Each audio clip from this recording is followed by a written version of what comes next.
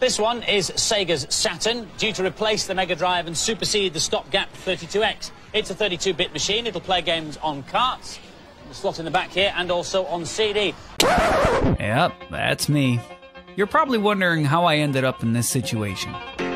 Poor Andy Crane.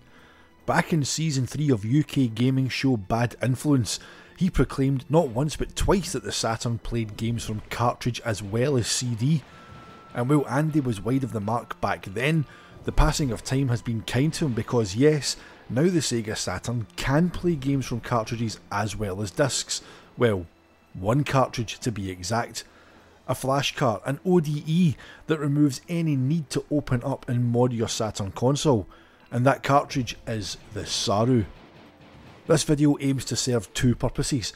Firstly, to show the speed gains compared to the Fenrir ODE, which I've been using for 4.5 years now in my main Saturn. The second is to act as a quick setup guide for new Saroo owners, because while I did find some video guides on YouTube, I felt that they could be streamlined, which prompted me to make the kind of setup video that I wanted to see. So if you're here purely for the setup guide, use the chapters in the description to skip ahead. For now though, let's compare Saroo's load times to Fenrir. The Saroo has around 95% compatibility with the Sega Saturn's library according to the community that support it, and although some games do exhibit sound issues or random freezing, it's worth remembering that Saroo is an open source project. That means that TP Unix has vowed to support all Saroos with firmware going forward.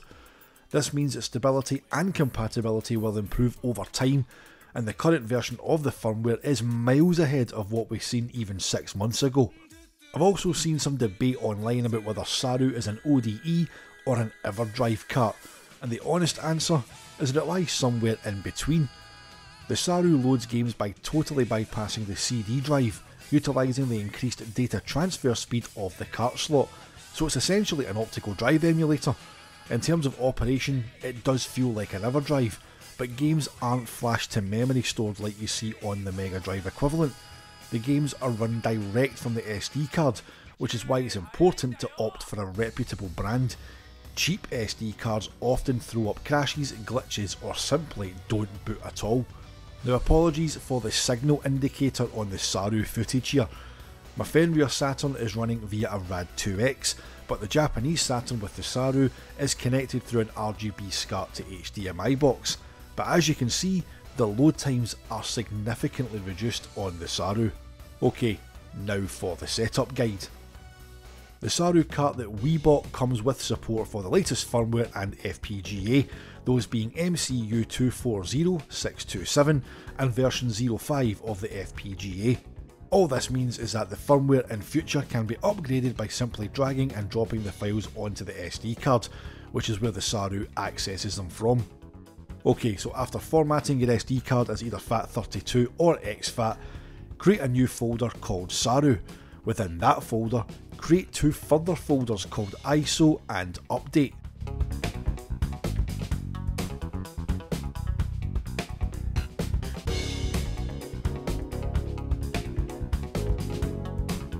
Now head to TP Unix's GitHub page, and this is where you'll find all official firmware releases.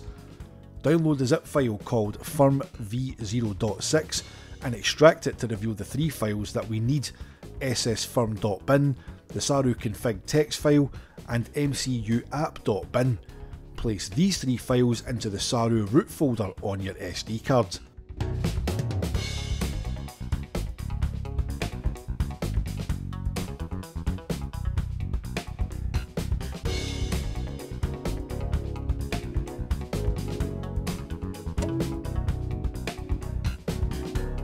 Now we want to customise the menu with a background and some music. Now there's GitHub pages out there with ready-made themes, such as William Santos's brilliant page, and those themes are based on Spawn, Snatcher, Road Rash, X-Men, Mega Man, Panzer Dragoon, as well as the Saturn's space screensaver, with or without the spaceship. But if you want to create your own, take your chosen image and head to easygif.com. Click GIF Maker on the top left hand corner of the screen, and then click on Choose File, select your background image and hit Upload Files.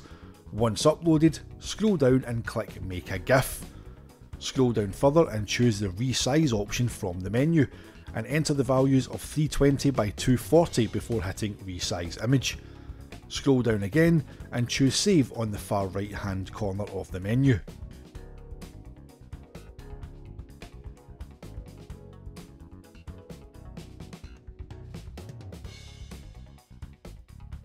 Now we want to create our music for the menu, and to do this we need to convert our MP3 to PCM format.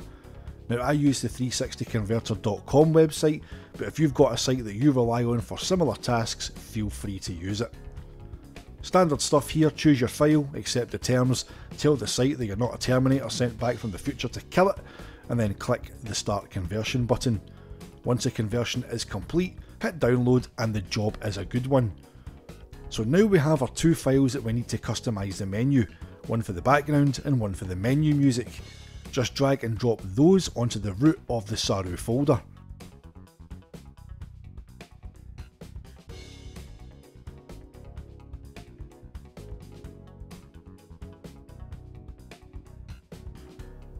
And now we need to rename both files so that Saroo recognises them.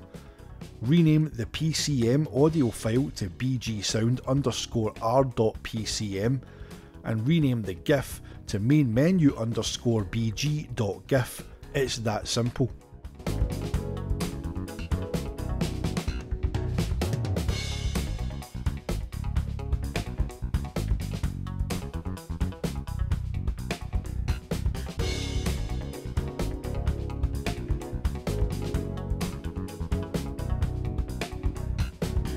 Finally, we're going to make some changes to the config text file. Open up the Saroo cfg.txt and scroll down until you see lang_id equals 0. We want to change this value to 1 for English.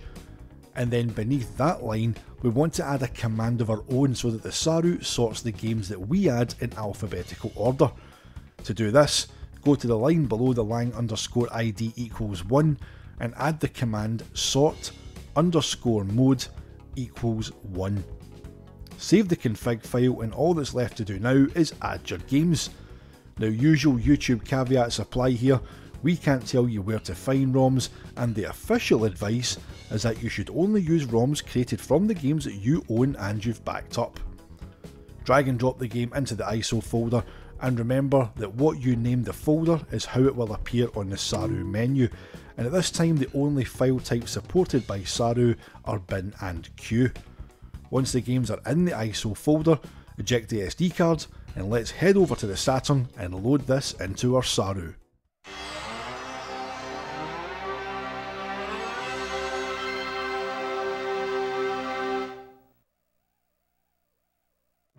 And it's as easy as that, guys. I won't go into any in-depth views on the Saroo, as we're saving that for when Dan the Mega Driver gets his hands on his own Saroo and we both put them through their paces. Once we've done that, we will be recording a Sega Guys podcast with our verdict on Saroo. So if you've got any questions that you want us to answer, drop them in the comments and we'll do our best to answer them on that podcast. I hope you found this video useful, and until next time, this has been James the Segaholic of the Sega Guys, and we will see you on the Sega side.